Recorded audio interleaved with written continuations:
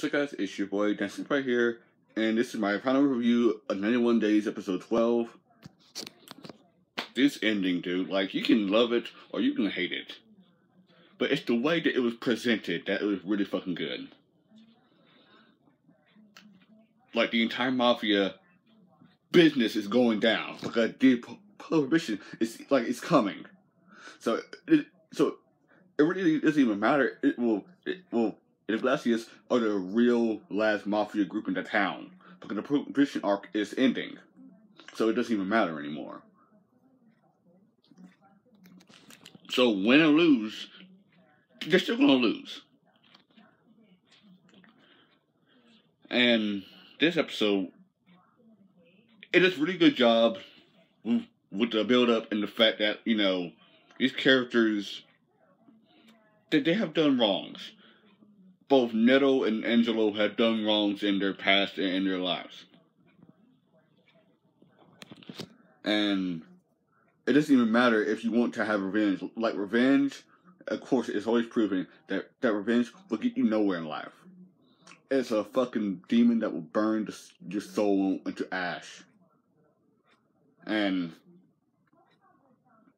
I like how, like, his whole plan was just revenge. He didn't plan after that. Angelo just planned this. He didn't plan what happened after that. He never planned it.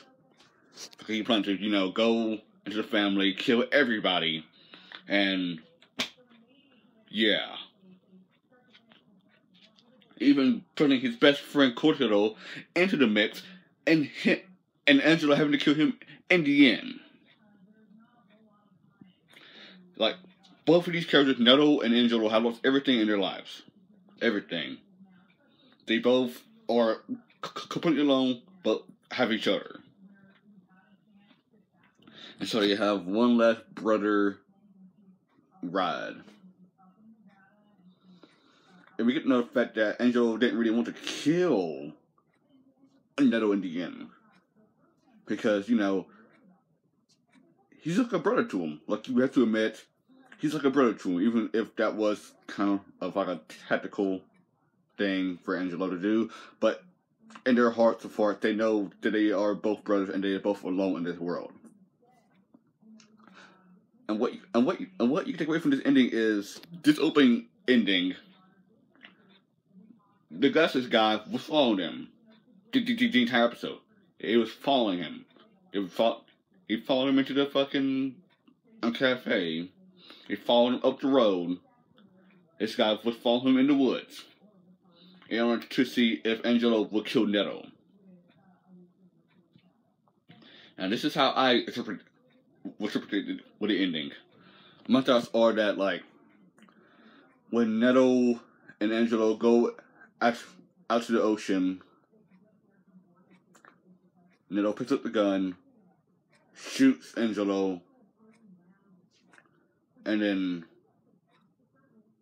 rides off, knowing that his deed will, you know, that his horrible deed will be punished because you know, they were following him.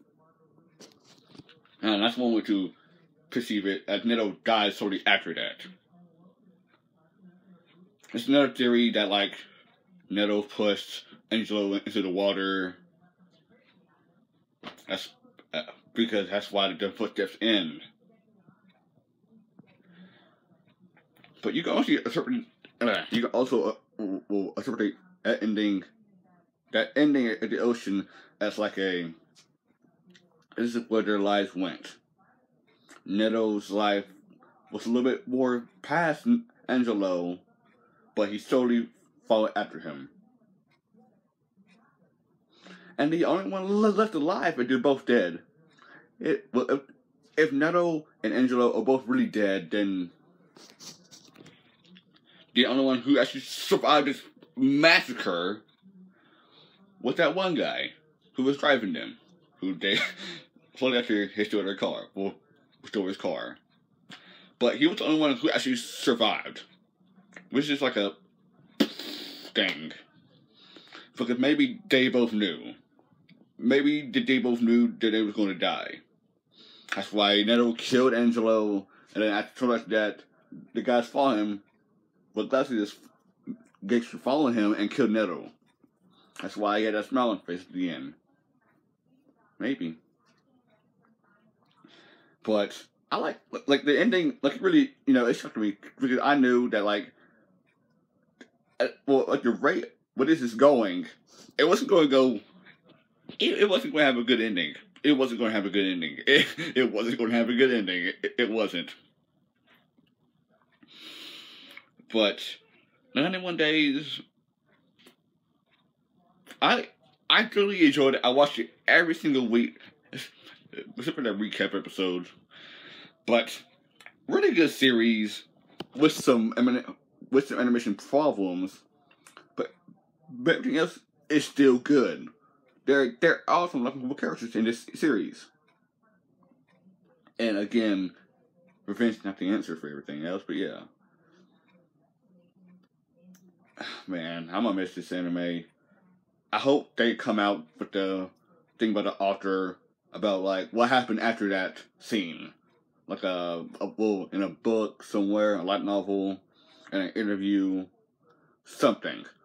We need to have something, because this is like a Cowboy Bebop ending, even though I haven't really finished Cowboy Bebop, but I've been spoiling the ending. But yeah.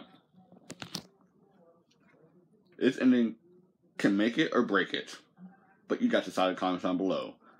If you enjoyed this review, please give me a like, comment, subscribe, and have a good day now you guys live. Before I end this review, if you haven't, like, I would solely recommend this anime to anyone who hasn't watched anime or who is just getting into anime, because this is this anime is an example of how anime can get serious without fan service. This is an anime that can have you have you invested, have like an art hero main character, and have this god ending. So yeah, I'm gonna end this review here. It's been your boy, the Den Senpai, and hope you enjoy. Bye.